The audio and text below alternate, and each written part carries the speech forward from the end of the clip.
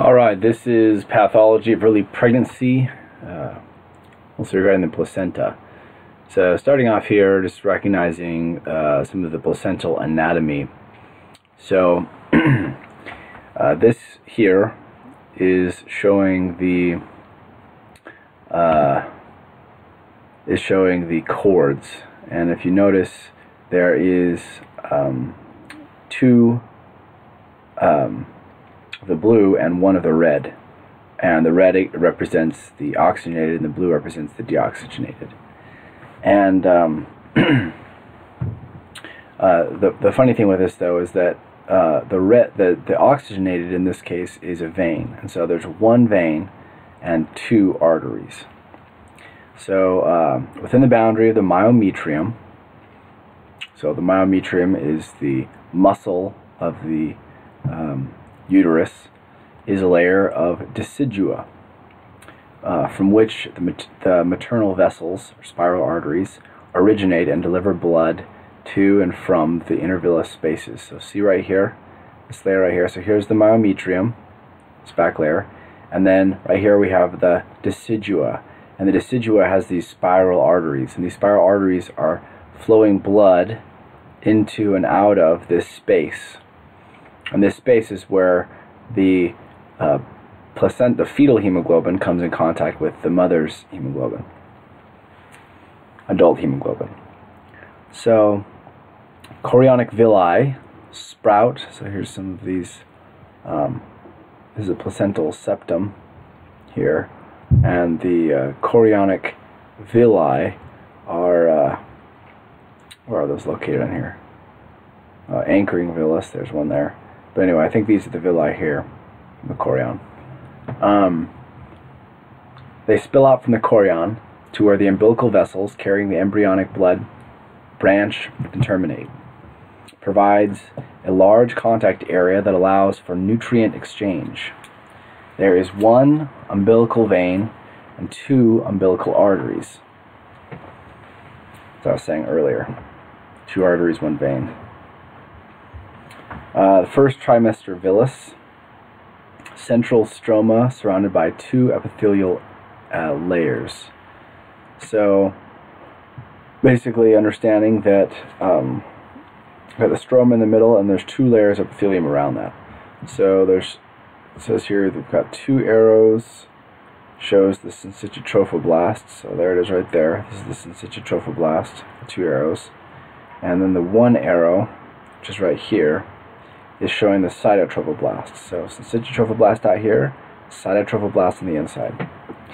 And it says to also note the red blood cells indicates less than 10 weeks. That's good to know. Now, third trimester villus, central stroma with dense network of dilated capillaries and thinned out syncytio and cytotrophoblast layers. So disorders in early pregnancy. Says spontaneous abortion, also known as a miscarriage, pregnancy loss before 20 weeks gestation. Most occur before 12 weeks of gestation. So most of the time, if you're going to lose a baby, it's going to be before 12 weeks have even passed. And usually what it is, my understanding is that there is some sort of chromosomal problem with the growing fetus, and the body basically recognizes that and it terminates it. So however that process works. 10 to 15% of clinically recognized pregnancies result in spontaneous abortion. So that's a pretty high percentage. Somewhere between 1 in 10 and 1 in about 8 are going to work out. Fetal chromosomal anomalies are present in 50% of early aborted fetuses. So I guess that's what that's saying there, is that's half the time. I thought it was most of the time, but it looks like it's about half the time it's because of that. Maternal causes, so sometimes it's a luteal phase defect. So if the mother does not, from the corpus luteum, produce enough progesterone, then that drop in progesterone is going to result in increased uterine contractions, and expulsion of the fetal contents. Poorly controlled diabetes mellitus and other endocrine disorders are teratogenic on the baby and the fetus. Physical defects of the uterus, leiomyomas, polyps, bicornate uterus.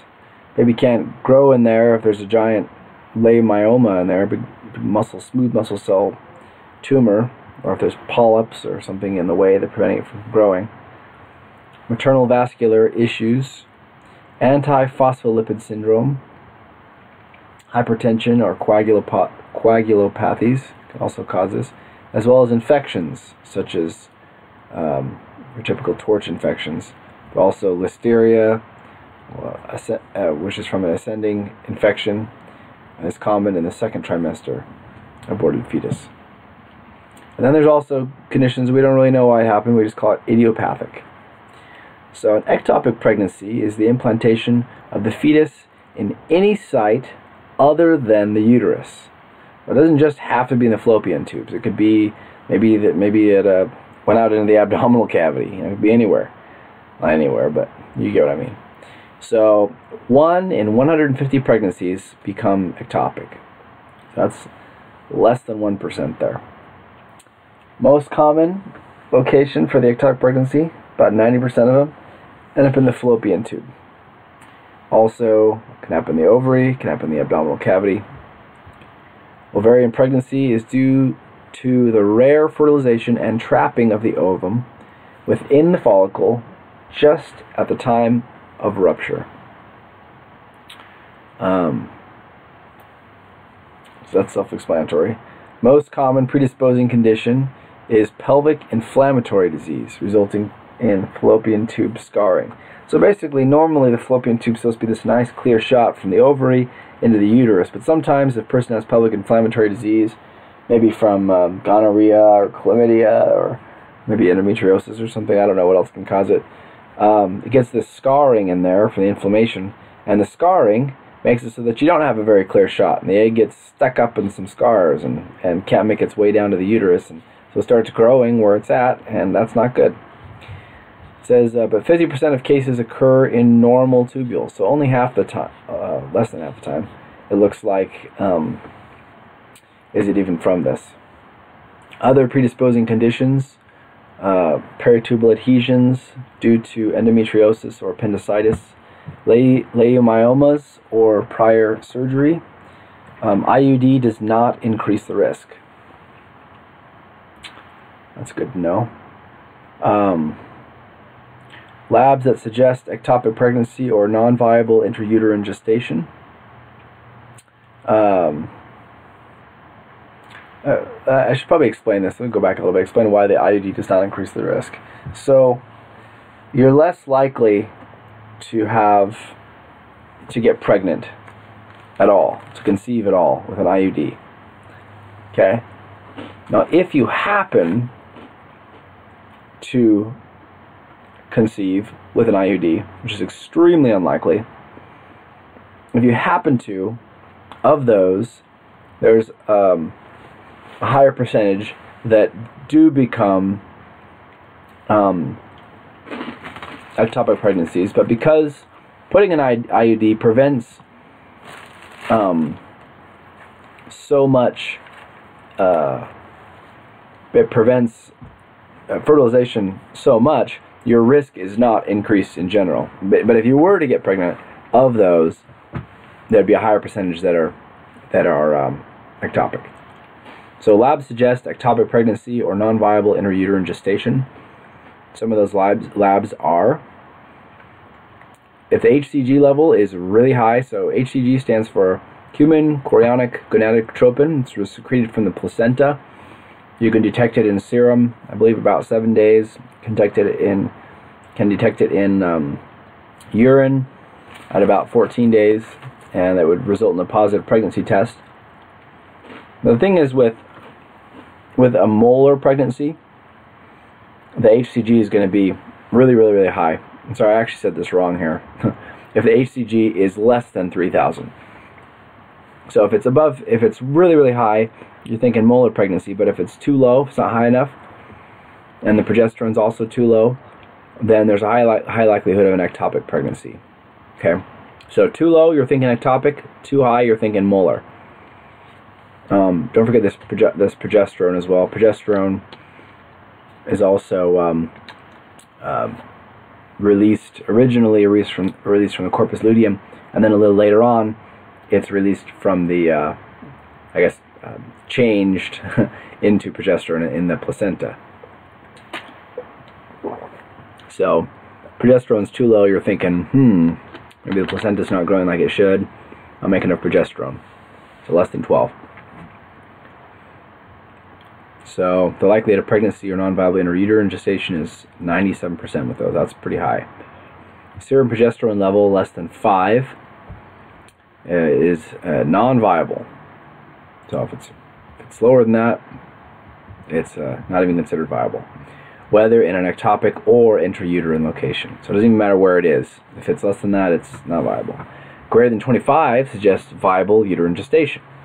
So greater than 25, good. Less than 5, not even viable.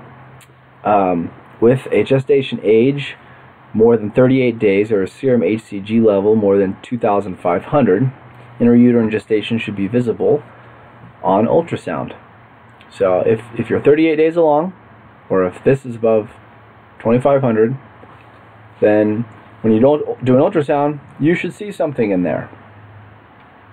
Tubal pregnancy is the most common cause of hematosalpinx, blood filled in the fallopian tube. So hemato is a common way of saying blood, and the salpinx is referring to this fallopian tube. I'm not sure what language they're getting that from, but I always suspect with tubal hematomas.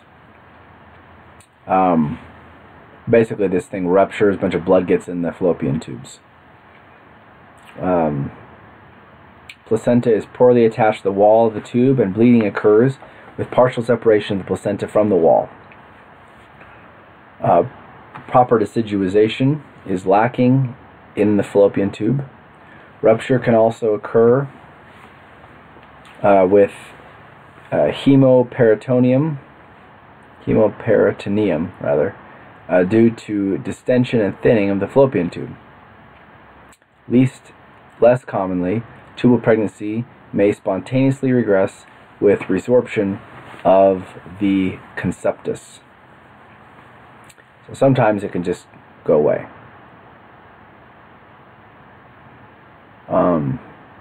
There's some pictures here. Rupture site, chorionic villi, unopened and open fallopian. This is an open, this is an unopened tube with an ectopic pregnancy. So this is the tube being opened up here. This is an early rupture, ectopic pregnancy. Looks like with twins. Wow. That's pretty remarkable. Okay, so clinical course of ectopic pregnancy. Onset of severe abdominal pain about 6 weeks after last menstrual period. So if a person says, oh, I haven't had a menstrual period in about 6 weeks, so they're ways overdue, and all of a sudden they have this just incredible pain, you might think, could be ectopic pregnancy. If ruptured, can present with shock, with acute abdomen. Studies, human chorionic gonadotropin, ultrasound, laparoscopy, sticking a little camera up there, can elect to do an endometrial biopsy. That's rarely helpful. So I don't know what this is supposed to be showing, but looks like these may be ovaries or something. Maybe this is where it's growing in the ovary. This is acute salpingitis, which means the fallopian tubes are inflamed. Or, other fallopian tube disorders. So, inflammation, pelvic inflammatory disease may be caused by gonococci, chlamydia, and enteric bacteria, characterized by pelvic pain, adnexal tenderness, fever, and vaginal discharge. So these are the things that can cause it. Gonorrhea, chlamydia, or E. coli. And it hurts, it's tender, you get a fever, discharge comes out of the vagina. Those are all indicative of pelvic inflammatory disease. Or it could be suppurative salpingitis, may be caused by any of the pyogenic organisms, often by one or more. So gonorrhea is over 60% of cases. Hydrosalpinx occurs when infecting organisms disappear and pus undergoes proteolysis to a thin serous fluid. Tuberculous salpingitis is rare in the United States, but important cause of infertility in other areas. Peritubal cysts. Moving on here, sorry. Peritubal cysts is, well, I probably look at these pictures here. Alright. Nothing too much to worry about. Okay, so peritubal cysts. Benign 1 to 2 centimeter translucent serous cysts that arise from malarian duct remnants. Hydatids of Morgagni. I don't know what that means. That looks familiar, but I don't remember what that means. Larger cysts of the fimbriae or broad ligament. Very common, but not really clinically significant. So it looks like you can get cysts in there, and that's what they call them. It's odd. Okay, fallopian tube tumors. Adenomatoid tumor, which is benign mesothelial cell lesions, nodules. See the pictures, it says. Adenocarcinoma, rare. Need to see lumen and mucosal involvement. Present with abnormal vaginal discharge or bleeding. Typically managed with ovarian cancer chemotherapy protocols. So if a person gets one of these adenomatoid tumors, adenocarcinoma, you're going to see some bleeding, some discharge, and you can fix it hopefully with some chemotherapy agents. All right, disorders of late pregnancy. So what can happen later on? Well, sometimes twin placentas can occur. They call this dichorionic diamniotic, if there's two babies there. But let's see what this says here. Must be able to identify by looking at the placenta. Monozygotic, identical twins, division of one fertilized ovum, whereas dizygotic, fraternal, fertilization of two ova. So there's 3 or 4 different instances that can occur here. One is the dichorionic diamniotic, and this is the most safe, if I remember correctly, because that way, these are totally separated, two placentas. You're not worrying about one baby getting more blood or something like that. Babies aren't going to get wrapped up in each other. This one here looks like they're sharing a placenta, and sometimes one baby will get more blood. I can't remember the name of that condition, but one baby ends up big and the other one ends up small, and actually the one you worry about more is the big one, if I remember correctly. So the dichorionic diamniotic, we have a fused placenta. And this is a monochorionic diamniotic.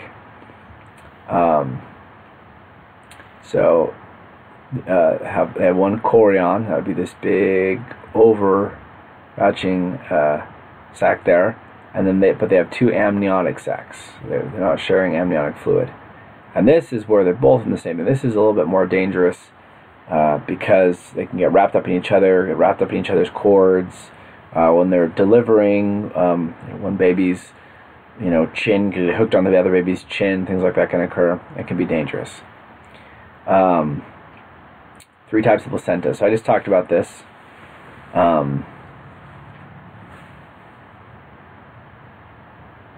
Twin transfusion syndrome is abnormal sharing of fetal circulations. This is what I was talking about earlier. Through an arteriovenous shunt. So they're both sharing blood, but one baby gets a little more than the other one. I think this is maybe what this is showing here. No, it's not. I don't know. So complication of monochorionic twin pregnancy. So monochorionic is right here. So they got one chorion.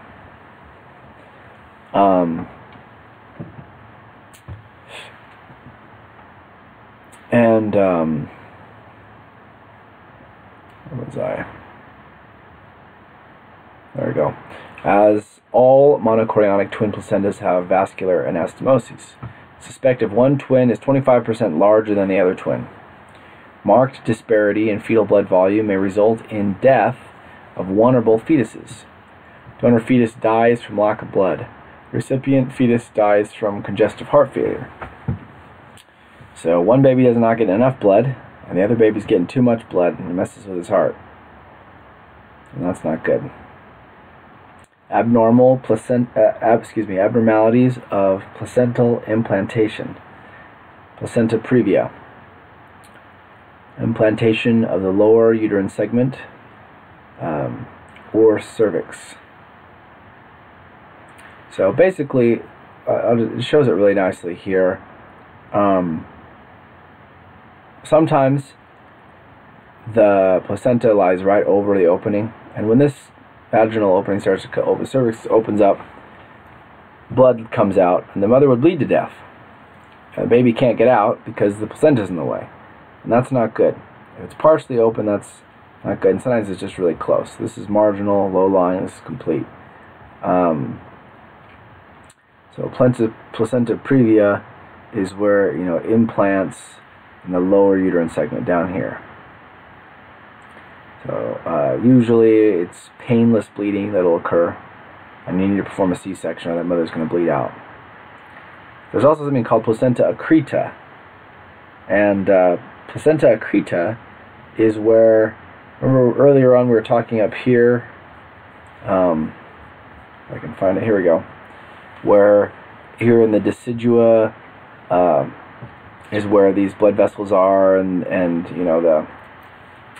the placenta is attached in the proper layer. Well, sometimes it can go deeper. The placenta can get all the way down, so it's actually attached on the myometrium itself instead of on the decidua parietal. It can go all the way down here.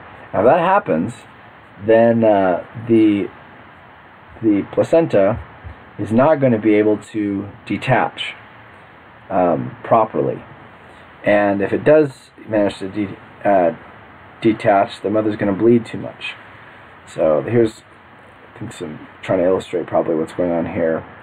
So it says partial or complete absence of deciduas with adherence of the placental villus tissue directly to the myometrium and failure of the placental separation.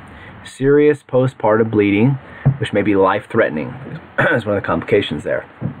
Common predisposing factors are placenta previa, 60% of the time, which means it's attaching too low, down by the lower half of the uterus, and previous C-section.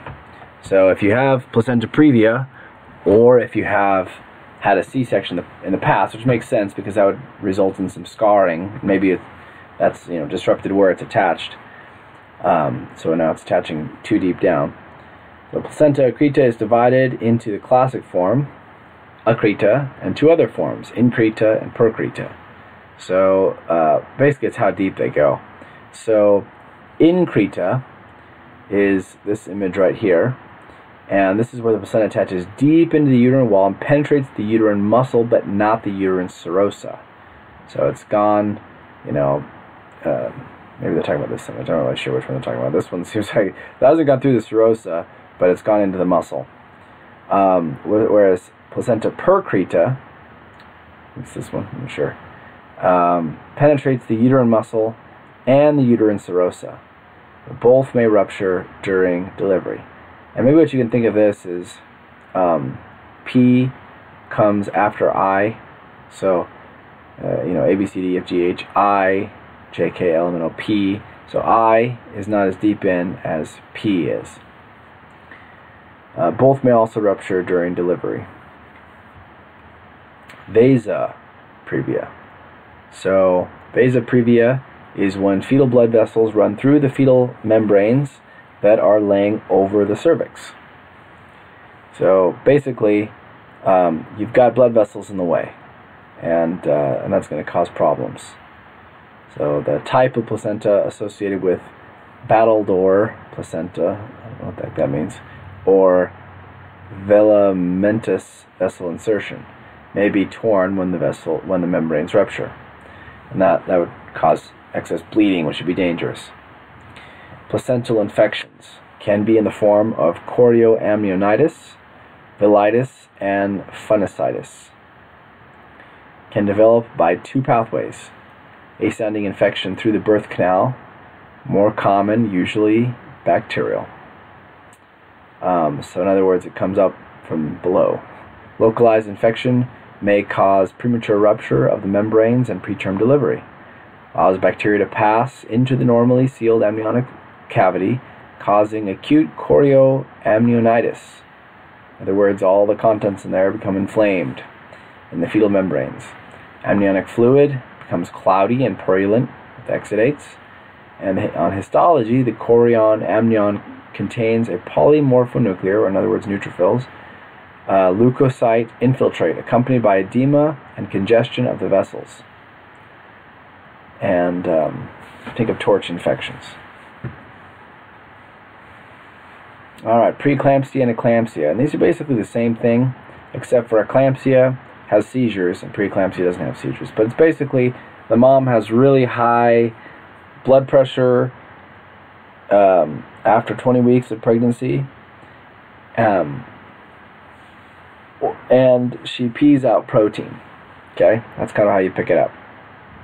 So preeclampsia is systemic syndrome characterized by widespread maternal endothelial dysfunction and symptoms complex of hypertension, proteinuria, and edema. Yeah, they get edema too. So basically the things I look for is proteinuria and hypertension. Occurs in 3 to 5% of pregnant women, usually in the third trimester, and in primiparis. When the symptoms worsen and seizures, develop, it is called eclampsia. Okay, so seizures, this is just covering everything I said already. Disseminated intravascular coagulation is a major complication. In other words, blood clots form, along with acute renal failure and pulmonary edema. So it can mess up your kidneys, and it can give you really bad swelling and everywhere. Think about it, you're peeing out your protein. It's the proteins in your serum that allow you to retain your water to a large degree. So if you pee all those out, you're going to start swelling up because your water won't be dispersed properly. Okay, so a little bit of morphology here. Placenta reveals various changes, most of which reflect... Oh, sorry, I think I might have missed a piece here. Yeah, let me go up a little bit. I apologize. 10% with severe preeclampsia develop HELLP syndrome, or HELLP syndrome. This is hemolysis, elevated liver enzymes, low platelets. Okay, so you see the HELLP. Pathogenesis. The placenta plays a central role since symptoms disappear rapidly after delivery of the placenta. Critical abnormalities include diffuse endothelial dysfunction, vasoconstriction leading to hypertension, and increased vascular permeability, resulting in proteinuria and edema. Pathophysiological aberrations include abnormal placental vasculature with spiral arteries, ill-prepared to meet the third trimester supply demands. So in other words, there's not enough spiral arteries there, and in the third trimester you need a lot, and you don't have enough. Endothelial dysfunction and imbalance of angiogenic and anti-angiogenic factors, response by ischemia, placenta. In preeclampsia, high levels of soluble FMS-like tyrosine kinase and soluble I think it's supposed to be a different word, but endoglin, bring about a decrease in angiogenesis much earlier than in normal pregnancy. So basically you stop making enough blood vessels, and that's bad. This results in defective vascular development in the placenta. Preeclampsia is associated with hypercoagulable state related to reduced endothelial production of prostaglandin I2, a potent anti-thrombotic factor, and increased release of procoagulant factors. Morphology. The placenta reveals various changes, most of which reflect malperfusion, ischemia, and vascular injury. Placental infarcts, large and more numerous. Small ones occur in normal pregnancy. Retroplacental hematomas due to bleeding and instability of uteroplacental vessels. Deciduobasalis abnormalities, including thrombosis, fibrinoid necrosis, and acute atherosis. Villus ischemia. And I'm not going to go, that's pretty self-explanatory. Changes in the female. The brain, gross and microscopic hemorrhage, small vessel thrombi, kidney, endothelial cell swelling, fibrinogen-derived amorphous dense deposits on endothelial side of glomerular basement membrane. Severe disease may cause bilateral renal cortical necrosis, liver hemorrhage, fibrin, and thrombi, and acute atherosis of uterine vessels and eclampsia. Note fibrinoid necrosis of the vessel walls, subendothelial macrophages, and perivascular lymphocytic infiltrate. So yeah, showing some good pictures of what's going on here. Coming close to the end, now we're talking a little bit about, here we are, trophoblastic diseases. So this constitutes a spectrum of tumors and tumor-like conditions characterized by proliferation of placental tissue, either villus or trophoblastic. So the first one here is a hydatid-form mole. And mole is basically, the baby's not growing, something else is growing, but it's not necessarily baby, and it's not gonna survive, and it's gonna grow really weird, and it's gonna cause problems. So usually, or sometimes it can happen from, you know, 2 sperm hitting 1 egg, or from a sperm getting an egg that doesn't have any ovum in it. But let's go through it here. So hydatid-form mole is characterized by histologically by cystic swelling of the chorionic villi along with variable trophoblastic proliferation. Most present in 4th or 5th month of pregnancy with vaginal bleeding and a uterus that is larger than expected. So girl starts bleeding and they look at her uterus and they're like, whoa, this is way bigger than it's supposed to be at this point. You know, let's say you're 10 weeks along or something, and it looks like you're 20 weeks along or something.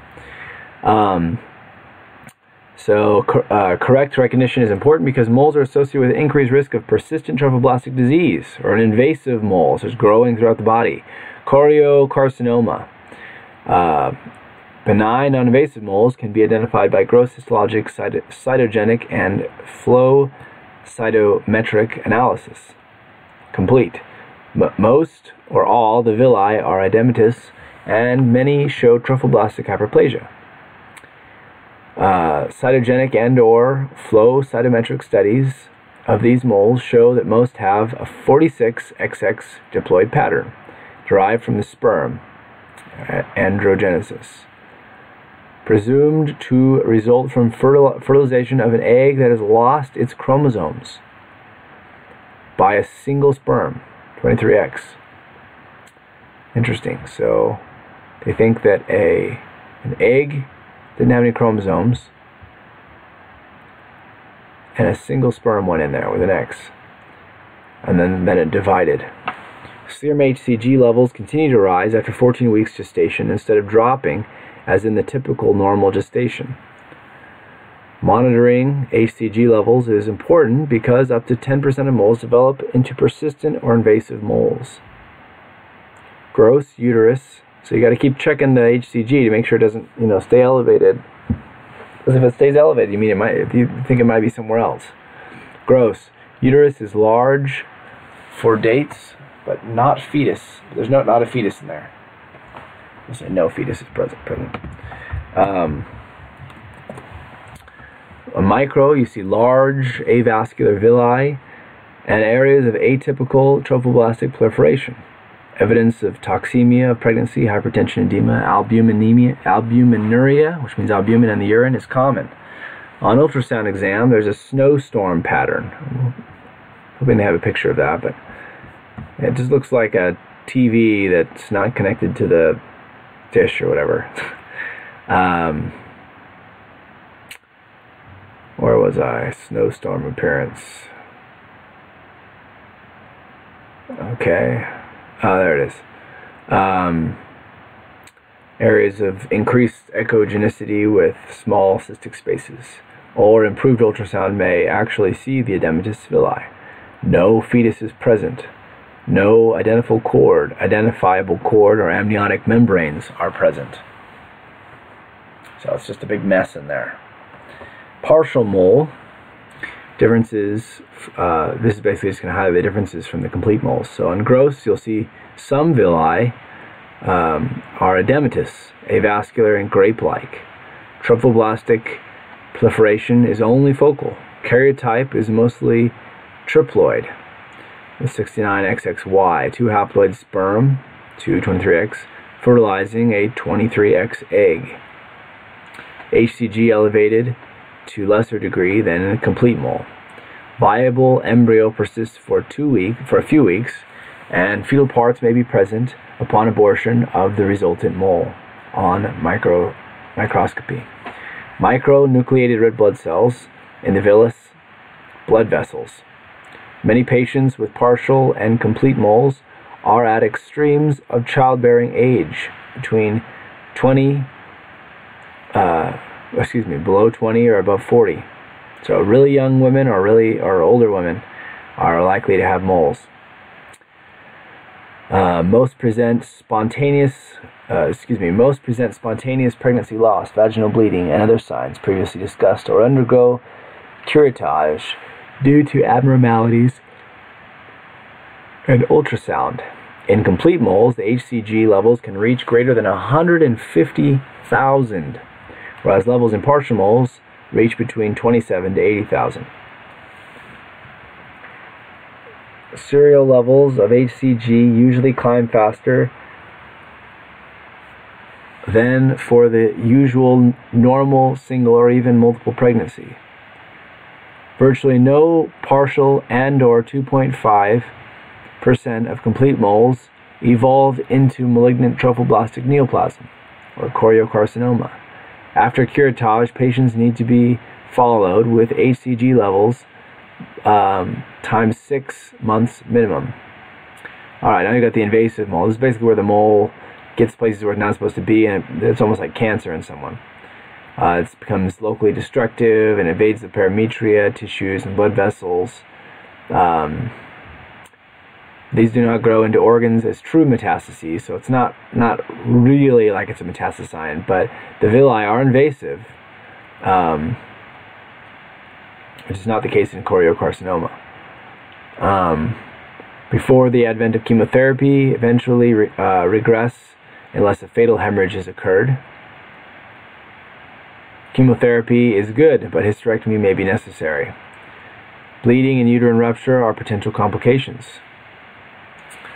So now we're into choriocarcinoma. This is a malignant neoplasm of trophoblastic cells derived from previously normal or abnormal pregnancy. Generally, it is rapidly invasive and widely metastasizing, but once identified, responds well to chemotherapy. It is an uncommon condition that arises 1 in 20,000 pregnancies in the United States. 1 in 40 high-attitude-form moles may be expected to give rise to choriocarcinoma. So 1 in 40 out of these high-attitude-form moles can turn into choriocarcinoma. 1 in 150,000 pregnancies give rise to a choriocarcinoma. So it is preceded by several conditions. 50% arise in high-attitude-form moles, 25% arise in previous abortions, 22% arise in normal pregnancies. Interesting. So, looks like favored metastatic sites are the lung, the vagina, could be also the brain, liver, kidney. You're going to present with some bloody, brown, foul-smelling fluid, post-pregnancy or miscarriage. Chest radiographs and bones already disclose the presence of metastases, whatever. Titers of HCG can be higher than high-attitude-form moles. Villi are not present, rather bizarre trophoblastic cells. Tumor invades the underlying myometrium, frequently penetrates blood vessels and lymphatics, and in some cases extends out into the uterine serosa and into adjacent structures. Treatment: surgery and chemotherapy with or without radiation, depending on the stage. So we're going to get rid of this. Results of chemotherapy are very useful in most, resulting in up to a 100% cure or remission. High-risk metastases are those which involve liver and brain. 5-year survival rate drops to 75% with chemotherapy. Alright, placental site trophoblastic tumor, PSTTs, comprise less than 2% of the GTD and presents as neoplastic polygonal cells infiltrating the endometrium at the site of placental implantation. Intermediate trophoblastic cells, mononuclear cells at the monocytoplasm, either abnormal uterine bleeding or amenorrhea with moderate elevation in HCG. Preceded by normal pregnancy, 50%, spontaneous abortion, approximately 15%, and Huntington form, 20%. Prognosis. Localized disease or tumors diagnosed less than 2 years following pregnancy equals excellent prognosis. Tumors diagnosed 2 or more years following pregnancy with lung involvement or with advanced age is poor prognosis. So they catch it early on, it's good. Catch it later, it's not good. And that brings us to the end.